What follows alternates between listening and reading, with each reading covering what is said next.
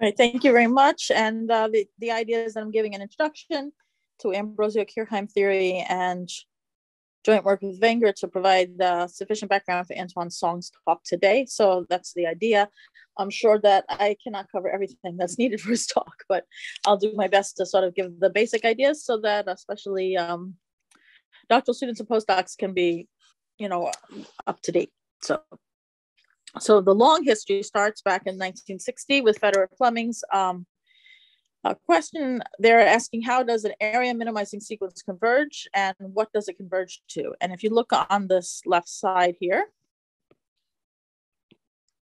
if you look over here, you see sequences. You might have a boundary that's fixed and you might be looking for a sequence of surfaces whose area is decreasing toward the minimum, the infimum of all possible areas of surfaces. And you don't know if the minimum is achieved or not. And you can see how getting smaller and smaller area can even become space filling. So it's unclear how such a sequence would have converged until Federer Fleming came up with a notion in 1960. They called it flat and weak convergence of submanifolds. These are two different notions that agree in many settings of submanifolds. And the more general class of spaces called integral currents. This is a generalization of submanifolds, integral currents in Euclidean space, and they prove the compactness theorem for these sequences. And thus you would say that this plateau problem has solution in Euclidean space. And then Ambrosio and Kirchheim in 2000 defined the notion of what if you're in a metric space now? So now Z would be like a complete metric space, and they would ask, how could we define integral currents? So they defined a notion of integral currents for the metric space is Z, and they also proved the corresponding compactness theorem now in this more general setting. And then in joint work with Stefan Wenger in 2011, we defined what was called intrinsic flat convergence, which extends this idea, which originally had been for submanifolds, and the natural extension of a submanifold was called an integral current. We now have extended the notion of a Riemannian manifold, which is not lying in an ambient space, and we have defined integral current spaces. And then Wenger proved the compactness theorem for the sequences of such Riemannian manifolds with integral current space limits, and it's the same sort of compactness theorem as the previous two. All right, so that's the overarching history and how many years passed. So I'm going to start with the Federer Fleming a little bit. So Federer and Fleming introduced integral currents in Euclidean space to study the convergence of submanifolds. Here's the plateau problem. You have the infimum of the area of, say, any submanifold whose boundary is something fixed. For example, it might be a circle sitting in Euclidean 3 space. So this could be the area of a surface whose boundary is a circle. Is this infimum achieved? So you would take these sequences of MJs, just like I just had on the previous page, and you're asking in what sense might they converge to what you expect the limits to be, which should be the flat disk. So why would something like this converge to a flat disk? So they had to think about this example in particular, but in general, their results work in any high dimension of Euclidean space and any dimension of submanifold, whose boundary is one dimension less, and they actually study even sequences where the boundaries can change. But what they noticed for this particular example and then defined in general was that you could say that these MJs here are converging weakly as integral currents to M infinity, which is the flat disk. And they made this definition if the integration of a differential form converges to the integration of the differential form over the limit. So you can look at that and you think, oh, if I'm integrating over a differential form defined in Euclidean space of the same dimension as M, so a 2 form in this case, a 2 form on Euclidean space. So for any differential form, any differential 2 form in the case of surfaces, K form if it's K-dimensional spaces, submanifolds, and you test against forms, and you always get this convergence, then you are converging weakly as integral currents, and the word integral is coming from integration. All right, so then they want to define more generally what an integral current might be, even when it's not a submanifold. So the key idea, I'm going to leave that there, is if you do define this notion of convergence, MJ converging weakly as integral currents to M infinity by testing them on differential forms, note that the boundaries will then also converge weakly as integral currents, because the boundary testing on a differential form is using Stokes' theorem the integral over mj of the d of the form, that will converge to m infinity of d of the form, and then that's equal to the boundary of m infinity of the form. So this is a crucial property when you have this weak convergence as integral currents. This will work for any one form. And so Federer and Fleming also proved that if mj converges to m infinity in this weak notion, then the limit as j goes to infinity of the area of mj is square equal to area of m infinity. Now this area is the notion that you would use if they're actually submanifolds, but they have to define more generally if they define m's more generally as integral currents. To handle non-smooth limits, Federer and Fleming defined integral currents. Now the idea is to have this notion of integrating over forms and to have a notion of boundary. So what they do is they find integral currents T, which act on forms with boundary defined by boundary acting on a form is equal to the current itself acting on the D of the form. And the mass they have to define, which is kind of like a weighted volume, such that TJ converges weakly to T infinity if the limit as J goes to infinity, the mass of the TJ is squared equal to the mass of T infinity. So these T's are going to be built up by many little pieces of Lipschitz charts and things of the sort, but I'm not going to give the precise definition today because we're interested in Ambrosio-Kirchheim theory. And the problem with the original Federer-Fleming theory is it's very Euclidean space. As you can see, it's already depending on differential forms. So to give precise definitions, I'm going to switch over to Ambrosio-Kirchheim.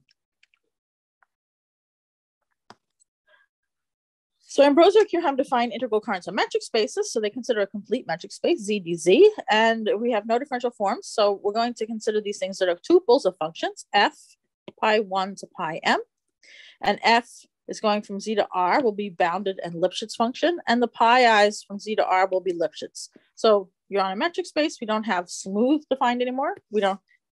But we do have Lipschitz defined. So these tuples were first defined by DiGiorgi. And then we can define Lipschitz submanifolds phi from MM to Z. They act on tuples in the following way. So this is the notation that's used. Phi star of M in this bracket this is going to be our integral current created from the Lipschitz submanifold. It's acting on this tuple instead of a differential form. And the way it acts on it is by integrating over the original manifold back here of F following phi, D pi 1 following phi, wedge, D pi M following phi. So sometimes people actually write this as F pi 1 wedge pi M, or F D pi 1 wedge D pi M. But I'd like to prefer to keep also a reminder that this is only a tuple. All the properties like alternating come from the definition here of what the integral current is rather than the form's properties. And then they define D of the tuple. So if this is the tuple, D of this tuple will be 1 F pi 1 to pi M, because if you took a differential of this, you would end up with 1 df wedge D pi 1 wedge D pi M. So D is now defined, and once D is defined, you can define boundaries. So now we have the boundary of this submanifold push forward acting on a tuple is the same as the push forward of M acting on D of the tuple when you define it this way. So everything's just set up to work perfectly for a Lipschitz submanifold. And notice that even though phi is not differentiable, D pi 1 following phi is defined almost everywhere. And all of these are defined almost everywhere. And that's fine for making an iteration. So now we have the Lipschitz submanifolds, and I'm just going to scroll up to generalizing. What is generalization of a Lipschitz submanifold? So Ambrosio say a rectifiable current, so T is a current acting on tuples, such that there exists Borel sets AI inside the original RM. So this is the, think of these as the domains of charts, and Lipschitz phi i's that go from AI to Z. So Z is the ambient space that we're talking about. We're going to have these images to be disjoint, and weights AI in the reals such that T is equal to a sum over AI's, countable sum of AI's of these push forwards for each one of these little guys. So this push forward we already defined up here. All right, so that's all fine. The summing up such a thing is fine. You can certainly do that if it comes out finite. And this part would mean that the integration is over the AI. AI being Borel would be enough to define this integration fine. So all of this works well, but now what we've done is what we've created is something that's built out of many little chart pieces. So I tried to draw little pieces here all over the place. Every little piece could have quite horrible boundaries because they're only Borel, all right? So these are horrible little pieces all added up, and each one of them is weighted by a real number. And this forces this condition here that the sum of the AIs times the Hausdorff measure of these images being less than infinity, which is a finite mass condition, is enough to guarantee that the sum will be converged. Christina, can you please repeat what is a Lipschitz submanifold? Maybe you defined it, but I kind of it's just Lipschitz. Just let phi to be a Lipschitz map from a Riemannian manifold. Ah, that's it. Okay, good. Mm-hmm. Yeah. And now we're just even extending it. Now it's not even a Riemannian manifold, it's just a Borel set. So now we have Lipschitz maps from Borel sets. So we're generalizing the idea of a manifold sitting inside a metric space Z. Now we're summing over, and it's quite a horrible thing. All right, so now I'm going to continue scrolling up if everyone's fine.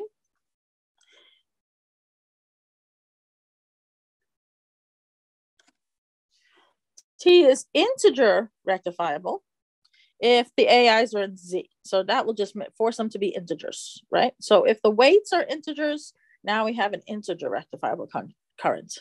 And in that case, if I just copy from above what this push forward meant here, I'm copying it over just so we have it handy for the future. T acting on F pi 1 to pi m will now be the sum over AIs. AIs will be integers.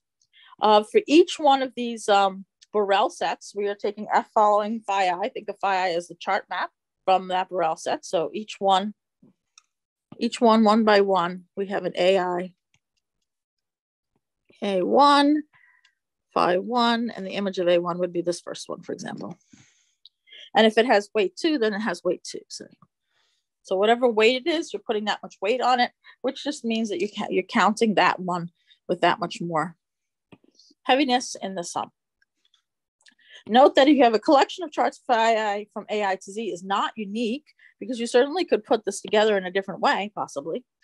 So we say that two integer rectifiable currents are equal to each other if when they act on any possible collection of tuples, they have the same answers. Okay, so we want to really capture the action of integrating over the tuples as the defining property of the T's, of these integer rectifiable currents. So they can be made with different collections of AIs, different collections of weights, different collections of charts, that as long as the sum comes out to be exactly the same for every possible collection of tuples. Remember, the tuple is Lipschitz bounded function F and just Lipschitz functions pi 1 to pi m, defined on the ambient space Z. All right, that's integer rectifiable current, but we still can't handle boundary then. So remember, before we wanted the boundary of T to act on the D of acting on omega would be T acting on D omega. So we're going to go for that. And go ahead, question? Sorry to ask again. So these chart maps, phi I, for example, or on the previous slide. So these are assumed to be injective, or so that I get a sub object of Z on the right hand, or they are only Lipschitz right now, although you can actually choose them to be by Lipschitz in a theorem. Okay, so they are just Lipschitz maps from AI to Z. Okay. Yeah, and then later they prove that there is a way to select a collection of charts where they're by Lipschitz onto their images. Okay, yeah. So you may have seen it defined that way. But originally it's just Lipschitz. As long as you can find Lipschitz. The differential vanishes, so they degenerate, the integral will be 0. So they will not be felt, yeah. This definition only sees by Lipschitz maps. But because you integrate afterwards, yeah. Right? Yes, Christina? I mean, basically, yeah, that's the proof, yeah. Exactly. Yeah. We can say if you find Lipschitz ones, you've made something that If you find a collection of Lipschitz maps, phi I, you have defined one, but later you could say, oh, I could have chosen them to be by Lipschitz because you don't see them when you do this. So that's the main idea. So as long as you find Lipschitz ones, you have defined a rectifiable current, then later you could say, oh, wait a minute, my AI is smaller and they'll be by Lipschitz. And change my phi I slightly. So that's the main idea. Since they only matters, it's the AIs are not defining it. You think of them as like a set of charts, just like a Riemannian manifold has a collection of charts, but other charts can also work. All right, so we still have to get to boundaries now. So to get to boundaries, we an integral current. So now we want integral. This was integer rectifiable. May I say something to clarify geometry? So if you forget all this kind of definition, what happens, you want to just describe inside kind of some manifolds which you can measure. You take those which are image of the Lipschitz map non-degenerate, and this non-degenerate scene, you map it back to the Euclidean space. So just consider Euclidean goes there, it return back to Euclidean. It must come with essentially a Lipschitz map. So this is what you see. So you have to have two of the world. Both they have received many Lipschitz maps and also have many Lipschitz functions which detect these Lipschitz maps, right? Exactly. So I can do it everything functorially. You can forget metric space, only remember these arrows and forget everything else, right? So metric space only appears as a kind of screen between two Euclidean spaces, right? All you see, what you throw the light and you see what goes through the screen, and you don't see the space otherwise, right? Yes, I agree with that. Yeah, okay.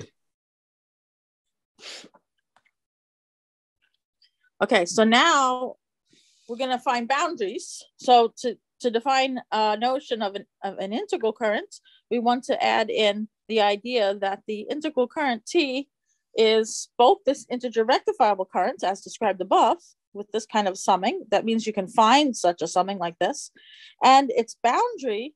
Now remember how boundary is defined. Boundary of T is acting on a form is equal to T. So let me just write that here because for some reason I didn't write it here. Remember that boundary T acting on a tuple is just equal to T acting on 1f pi 1 to pi m. So this is boundary T is already defined as soon as you have T defined. And then the part of the definition says integral current, T will be an integral current if this boundary, when you define it this way, also ends up to be integer rectifiable. Now, something to keep in mind is that the original T is defined with a bunch of Lipschitz charts that are really horrible, and they don't necessarily have nice boundaries. The charts themselves do not necessarily have nice boundaries. And what this is saying is, oh, well, even though the charts don't have nice boundaries, we still can find a boundary overall. And that boundary overall is nice. So we have a T and we have a boundary overall. The individual charts may not have nice boundaries. All right, so now we have this notion of an integral current, integer rectifiable, and its chart also, its boundary also has charts, and the charts for the boundary are completely unrelated to the charts for T.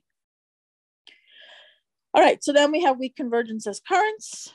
Tj converges to T infinity if and only if Tj acting on a tuple, any tuple converges to T infinity acting on the tuple. And as before, Tj converging to T infinity goes to boundary Tj converges to boundary T infinity. And Ambrosio-Kirchheim define a mass, which I will define later for you, so that the lim m, so the masses are greater than or equal to the mass of the T infinity. So these masses are like areas or volumes. They're not quite weighted areas or weighted volumes, but they are somewhat like them. I will describe them later. And the Ambrosio-Kirchheim compactness theorem says that if Z is a compact metric space and TJs are integral currents such that mass TJ is less than or equal to V naught, mass of the boundaries is bounded uniformly less than or equal to A naught, and notice Z is compact, then a subsequence TJ going to T infinity in the weak sense.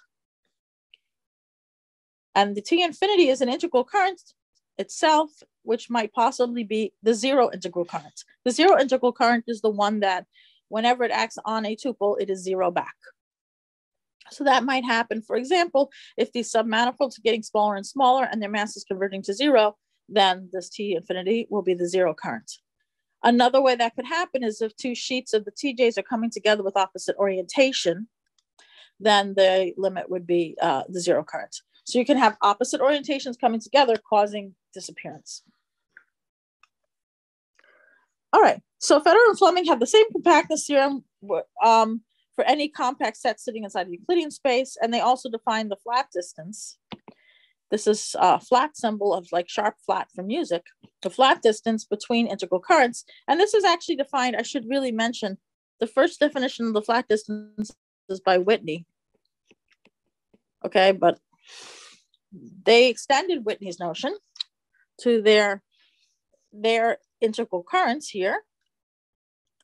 And they define that T1 minus T2 in the flat sense is equal to the infimum of the mass of A plus the mass of B, where A plus boundary B is T1 minus T2. So let me just take this picture here. Here is my T1, say it's a one-dimensional curve here, and T2 is this curve. Then A is being used to close it up and make a cycle. So that T1 minus T2 minus A is a boundary of a B, and then B is a filling in. And this, in Federer-Fleming case, this would be a filling in. This is in Euclidean space.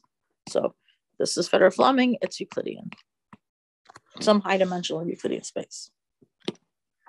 And they prove that under the hypothesis of the compactness theorem, that is the setting where the masses of the T's is uniformly bounded and the mass of the boundaries of the T's are uniformly bounded, that weak convergence is equivalent to this flat convergence going to zero. So remember, the weak convergence is about testing it on tuples. The nice thing about the flat is that this is actually a distance between two things. And this distance between two things, or a norm in their case, is going to zero. Then Wenger studied the flat distance, which we will denote as D flat inside Z now, distance between integral currents in a complete metric space Z, using this exact same definition. Except he can't call it a norm anymore because it doesn't come out to be a norm, and prove the same results for Ambrosio-Kirchheim's notion of integral currents. So the main idea is now that we can think of distances between currents instead of just convergence of currents. We have a distance topology now, and the idea is it's really about how much one dimension higher volume is between the two currents. Also, orientation is very important, both for this weak convergence, because how a form is integrated depends completely on orientation. And also this subtraction here is definitely depending very much on the orientation. Okay, so if T1 goes this way and T2 goes this way, this B fills it in. Okay. So now we have to come to the question of extrinsic versus intrinsic. All the notions above were defined relative to an extrinsic space, which was Z or it was Euclidean space. And submanifolds MJ converging to limits M infinity based on how the MJ sit inside Z. So in this example here, Z is this box. You can think of it as a box in Euclidean space. And then you have this MJs that are waves, like this, a sheet that's going up and down like this. And M infinity could be like a flat sheet. These MJs are converging to M infinity as long as this wave gets skinnier and skinnier so that the two sides of the wave cancel each other. The way these MJs are increasingly narrow wave as viewed inside Z converges currents in Z to the smaller M infinity. They lose a whole lot of mass or area when they suddenly drop to M infinity at the end. This is very much extrinsic information about the way MJ is sitting inside Z. And it's not intrinsic. Intrinsically, these MJs are just flat sheets, 0, 2 cross 0, 1. And the limit M infinity is a 0, 1 cross 0, 1. Intrinsically, these are not near each other at all. It is only the way that they are sitting inside Z that makes the MJs look like they're converted to M infinity. So everything that we talked about already is extrinsic notions of convergence of submanifolds as how they behave sitting inside an ambient space Z.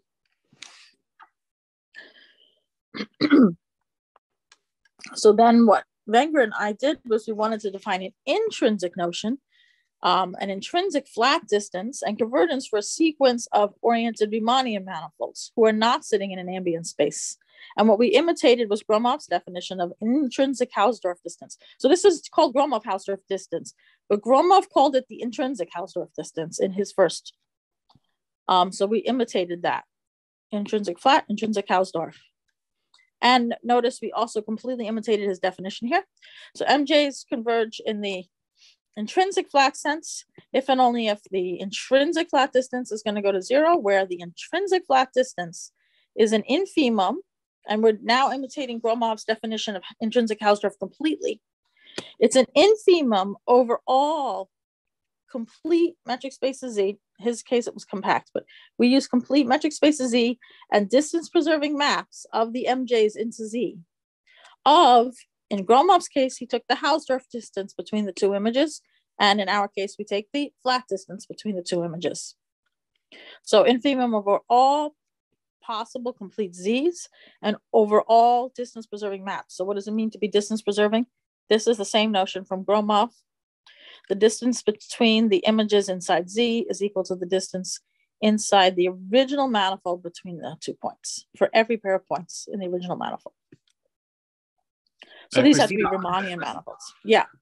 Are you using the embedding L infinity space here, Kuratowski embedding? Z. Okay. Over all complete Z's, metric spaces. Okay, so this is how we pass from extrinsic to intrinsic. Okay, good. Mm-hmm. Yeah, and this is exactly the same thing that Gromov did for his intrinsic Hausdorff, except here he had Hausdorff distance. Okay, so we're just imitating, but then you say your question about Banach spaces. There's a Kuratowski map from the Z's. The images of these two guys will always be sitting inside a separable Z.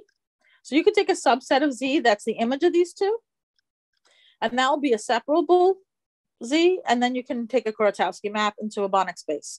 So this could be done in Banach spaces. It's equivalent.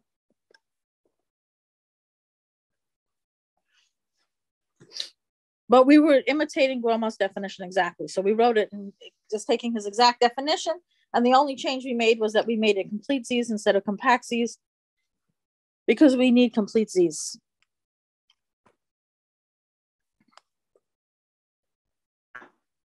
So then we wanted to define more general spaces. So, right, so far it was Riemannian, and now we want to define our general class of spaces, which we call integral current spaces. That's a metric space XD with an integral current structure attached to it.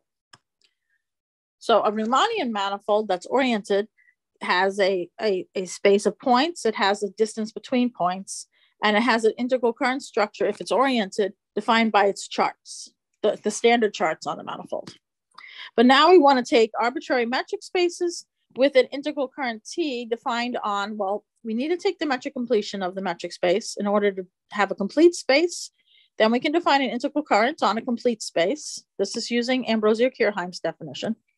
And then we require that the original space X equal the set of T, which is the set of positive density. It's taking every point P inside the metric completion, such that the limit as R goes to 0 of the mass of a ball over Rm is greater than 0. This mass is defined using this T. So it's saying the mass of this ball measured with this weight that comes from the T. So we're requiring, and we're sort of attaching this integral current structure onto X in a way such that X is fundamentally related to T. Note that these spaces are rectifiable then, because T is an integral current. So T is actually also a rectifiable current, which gives it charts. So T has chart structure, and that exact same charts are all going into, initially they go into X bar, but they can be restricted to X, such, and you can make AI smaller. And T is equal to this sum. And the Hausdorff measure of X, take away the images, will be 0. And so, okay, so this is our original, this is how we see that our metric space X is actually rectifiable as long as it's an integral current space. And then we notice that the boundary of X dt is defined, we're going to define it to be set of the boundary, D and the boundary. So we're using the restricted distance to define our boundaries. That's important. We also define the zero space, which is just the empty set with 0 being the answer for the distance and 0 being the answer for the integral current in every dimension. So every dimension has zero space. So these are our general spaces that are just lying inside nowhere, right? So they are, x dt is a metric space with a current structure on it. And this will allow us to now talk about distances between these two spaces, even though they don't lie in an ambient space. So we can define the intrinsic flat distance between these guys. Metric space, this and this. We're going to imitate the exact same definition we just did. The intrinsic flat distance between mj and m infinity will be the infimum. Again, we're going to take distance preserving maps from the xj's. So this is what involves the dj, the definition of distance preserving. Any infimum over all z's and over all complete z's and all distance preserving maps of the flat distance between the push forwards of the currents. So distance preserving is where we're using the DJ. Push forwards of the currents is where we're using the TJs. When it was a Riemannian manifold, the push forwards of the manifolds themselves was essentially the push forward of the current, was creating a pair of submanifolds. Now we just push forward the current structure. So we have a notion of integration. Again, the infimum is over all complete metric spaces, so it does not depend on a specific extrinsic Z, and over all distance preserving maps. So the spaces are not actually folding inside the Z. If it did fold, let me just zoom in. If one of the XJs looked like it was folding inside Z, then there would be a shortcut inside Z between points. That would not be distance preserving. So it can't really look like this. There isn't this sort of folding effect happening because of the distance preserving map requirement. The flat distance DFC is defined using currents in Z. So that's this flat distance here. We already talked about it, but let's just remind you. D flat distance inside Z between these two image things is the infimum of the mass of A plus the mass of B, A plus boundary B equals T1 minus T2. So let's just sort of really take all of this together. So this flat distance I already defined. That's the Whitney, Federer, Fleming flat distance. We have our first xj. We have our x infinity, and we're studying how close this xj is to x infinity. This guy has a current structure on him. He has a current structure on him. We push them forward into a z. We put them in a way that maybe they're really close together. What does it mean to say they're close? What it means to say they're close is that there is some filling B in between them that is small. So a tall, thin bump is not going to make the distance large. You put them in a way such that you can fill it in with the least volume possible. You're infimuming over all possible ways of putting them into Z, into all possible Z's. And this is just a reminder what the push forward means. And notice that you can talk about the flat distance between 0 and M. That would just mean how well, say x infinity is 0. It's talking about how well the M fills itself, its own filling. A plus boundary B is just equal to T1 minus 0. Okay, so all fine.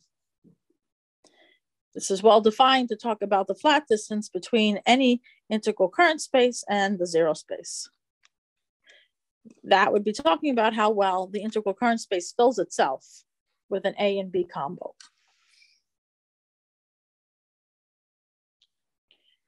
All right, so then we proved that this was a distance, that if the flat distance was 0, if and only if there is actually an isometry from the one to the other, such that the isometry pushes forward the one current structure to the other current structure.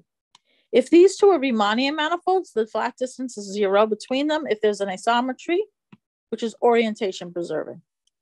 So all this captures is that there's orientation preserving when they're Riemannian, but when they're integral current spaces, T can have all sorts of integer weights, remember? So we can have all sorts of integer weights all over them. And so this would push forward the orientation of all the charts and the integer weighting. Then we proved that if MJ flat converges to M infinity, you actually can find a single Z, a single complete metric space. We constructed it. And there are distance preserving maps all into the same Z, such that the flat distance inside this Z space goes to 0. In particular, so the boundary of MJ is flat to M, boundary M infinity. This actually forces that they converge weakly. So the boundaries converge and the limit for the masses work. So we can get all of this after we have shown that there's a common Z that could be used for the whole sequence. Ordinarily, each one of these flat distances is an infimum over Z's, and you might say Z depends on J, but we construct a Z that works for the whole sequence. And then Wenger has this beautiful theorem, Wenger's compactness theorem, and it says that if MJ as xj, dj, tj's are integral current spaces, which includes Riemannian manifolds that are oriented and finite volume, and you assume that the mass of all the MJs is less than or equal to V naught, so that's the same as saying the volumes is less than or equal to V naught. The mass of the boundaries is less than or equal to A naught, so that's also like the areas of the boundaries. And the diameters is less than or equal to D naught. Then there's a subsequence that converges in the intrinsic flat sense to some M infinity, and M infinity is an integral current space, possibly the zero space. So this is extending Federer-Fleming's, but notice that we're not requiring that they all sit inside a common compact space. They don't all sit inside anywhere. Each one of them is a separate individual, and we're saying that they converge in the intrinsic sense, that we're able to find ZJs, put them into the sequence of ZJs. And this diameter being less than or equal to D sufficed. So that's a very major theorem.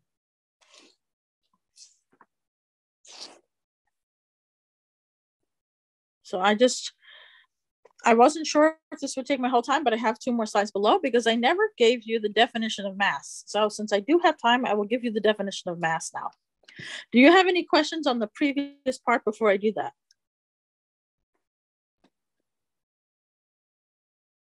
No questions? Is everybody there? Hello? Yes. You are there. Yep. Okay. So everyone's fine. I'm going to get into the definition of mass because so far I just talked about mass and I said it was something like weighted volume. But this property of the limit for the masses being bigger than the mass of M infinity, this property really depends very much on the kind of mass and how it was defined. There's a question of Morgan in the chat. Did you see it? Okay, great. I can't see the chat, so read it to me. Why diameter bound needed? So this is a chat for everybody. Why is the diameter bound needed?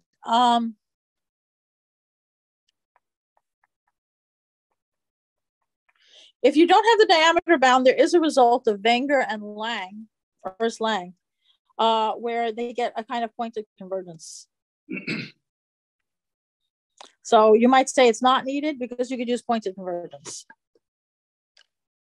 The pointed convergence means you choose points inside the manifold, and then the limit will depend on your choice of the points. So the diameter is needed to have a unique limit that doesn't depend on points. That's the best way to say it. I can draw a picture. If they're spreading out, and say this has a funny behavior over here, then if you choose points on this end, the limit is going to be this sort of a thing. But if you choose points on this end, the limit will be this thing. So if you don't have a diameter bound, you can still get these limits. In fact, you will only need the mass of the balls to be controlled and the mass of the boundaries of balls to be controlled. But then you might get different limits depending on your choice of points. So is that a good question? Answer? I have also another question I already asked, but I never could get an answer. So what is normalization of mass? So imagine a metric space is just a plane with some non-standard metric. Yeah. Convex, That's just why convex body. time. The ball is convex body. How we define normalized volume element? What is the volume of the ball in the one-dimensional? Right. So what is normalization? Good. So this time I actually have it all set up for you because I thought you would ask this, so that's why I have it. Because there are several natural normalizations. Yeah. So this is the normalization. So we're using Ambrosio-Kirchheim, and this is the picture. So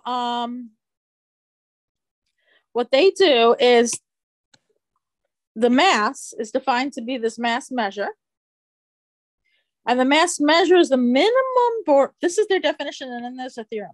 Their definition of mass of occurrence is equal to the mass measure of the No, but current just look acting at on this the a specific example. I don't know currents or whatever. Oh. I just have Banach space and I have a convex set, which is my ball. So what Okay. is the volume of this ball? Okay, Area so- of this ball with this normalization. For example, if it is Right. square metric, the- yeah? It will be one okay. or will be pi or what? So if it's a square, if it's Hilbert space. No, it's not It's- Hilbert space. No. Hilbert Oh, is, sorry. it's just a soup one space. And so it's Yes. so unit, it's a square Okay, so we have to of the size 2. What Okay. is its volume? It's 4, it's 1, it's pi, what? I think it's going to be 2. If it's going to be 2 over 2 pi. 2 But let me draw the picture. pi. Let me draw the picture.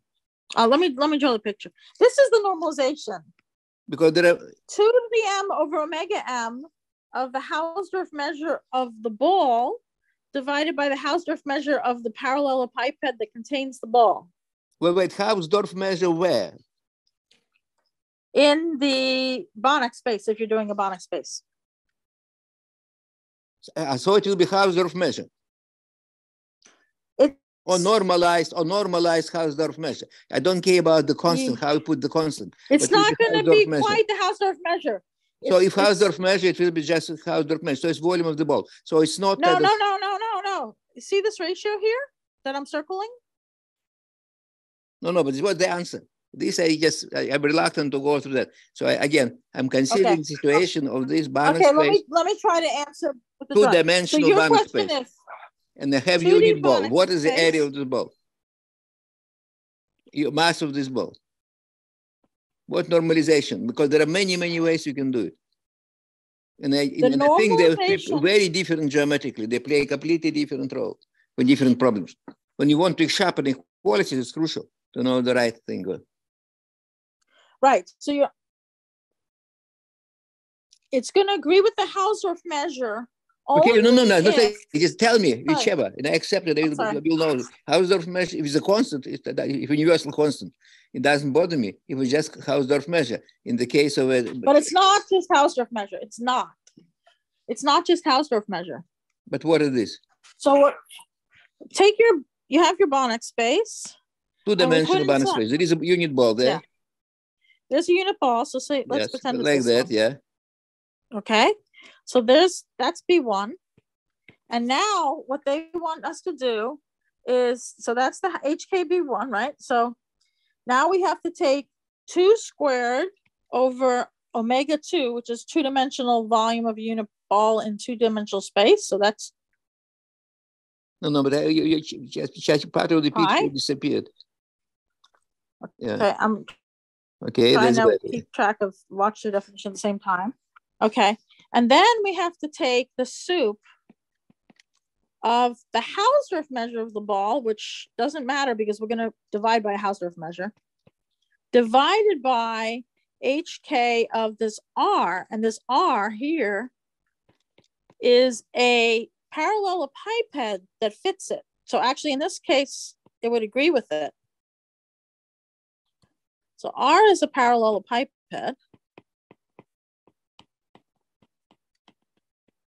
So you take Over all Hausdorff such measure of Rs. parallelepiped around it. Yeah. You take supremum over that. Yes. So if it's not parallel, if it's shaped like this, the unit ball is like this, right? If this is B1, then you have to take the best parallelepiped that fits that. Right. So you divide by that. Yeah.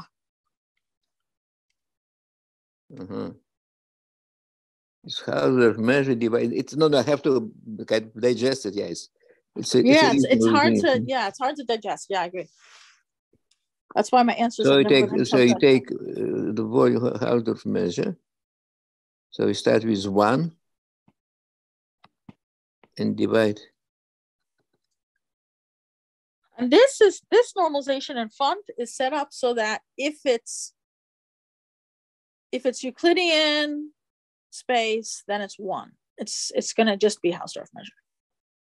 Well, normalized with some normalization, but by constant, because this gives you a constant. Right. But I understand, of course, in the Euclidean, everything is symmetric. You cannot have, there is no choices in the Euclidean case. Right. But so when this is set when up there are kind of, for example, in the Euclidean space, it's a ball, and then the 2 squared comes from the square.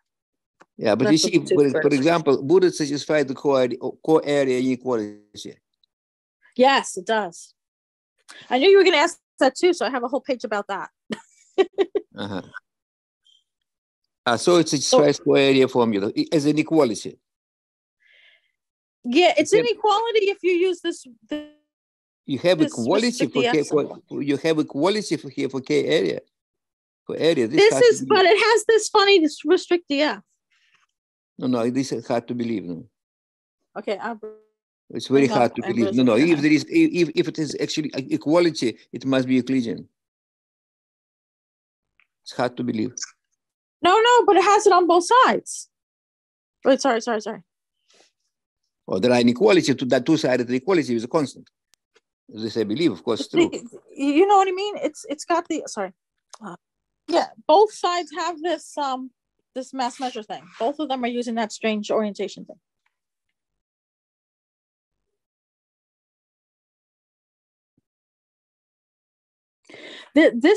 These vertical bar symbols are both that's that mass involved. No, that's remarkable. So you have for this definition, you have co-area equality. I'm pretty sure, and there's this wedge df part. And yes, in two-dimensional case, the section-wise, how could it be? So suppose df is a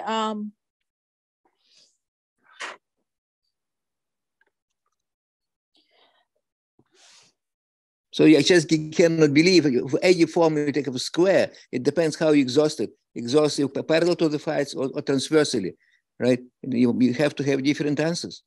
You can't have the same answer. Huh? Or can you? I mean, it's because of this part that it's okay. This weird thing is defined by this.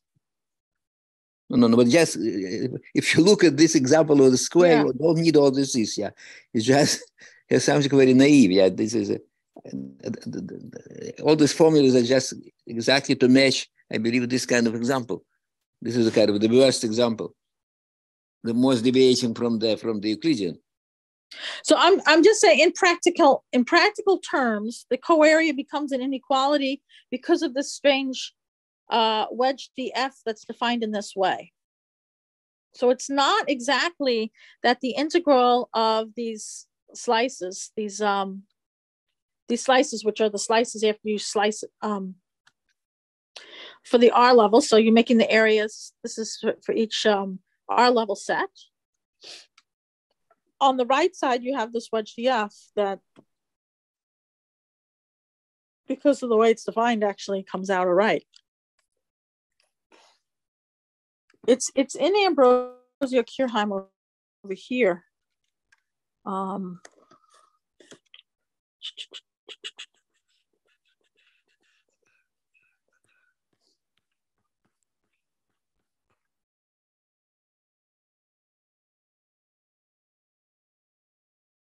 So the way they're proving things, everything that they do, everything that they're proving is based on this version of their definition. So the version of the actual definition doesn't mention this Banach test that you talked about. The actual definition is that this mass measure is the minimum Borel measure such that you have this property. And this is what they use to prove everything. And then they have a theorem that says it turns out that the mass measure is equal to an integer weight part, this lambda area factor that we just talked about with the parallel pipette coming into play, which depends on, of course, the tangent space at each point, and the Hausdorff measure restricted to the set. This is a theorem. Everything they prove is by describing it in this way, as the smallest measure. But because you have general metric space, but for the Banach space, this kind of certainly carries Yeah, all the Bionic information. space, you don't need this part. And then this, yeah. It's just the lambda T. Because this is a key kind of problem in that, because it's just everything, all deviation from Euclidean you see on Banach space, right? By the way, Yeah. The whole thing is in this. The theta, these terms don't matter when it's a For example, it's unclear with this definition, at least not immediately clear to me, why this mass is monotone under Lifshitz mappings. Right, it's clear from this definition. Okay, this definition is just beautiful. I love this definition. Yeah, let me say it's Lifshitz pi. What you're doing is you're saying it's the smallest Borel measure that gives you the formula you would like, which is that T of F pi 1 to pi m is less than or equal to the Lipschitz pi i's and the integral of F. Because remember, this is like F d pi 1 wedge d pi m. So you want it to be less than the Lipschitz constants for the pi i's. And okay, let me understand the definition again. So you have this mass of this C of these functions. Yeah. It's the minimal Borel measure.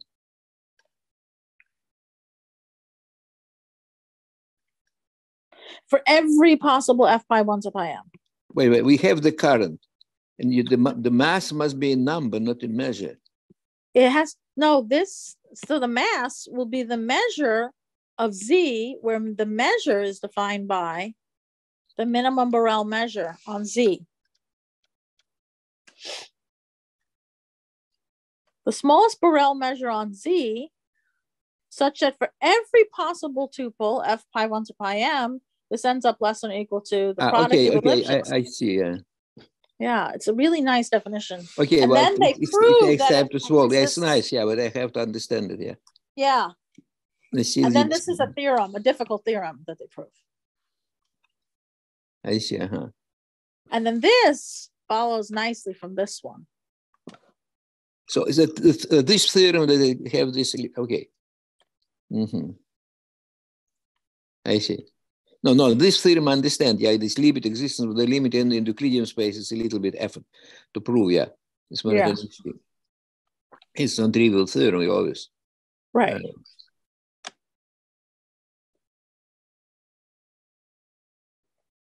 And they use this definition to get all their results. So this definition gives you the mass, and it also gives the slicing. Okay. So this is kind of essential part of the whole theory. Yeah, yes, I would say this is the essential part.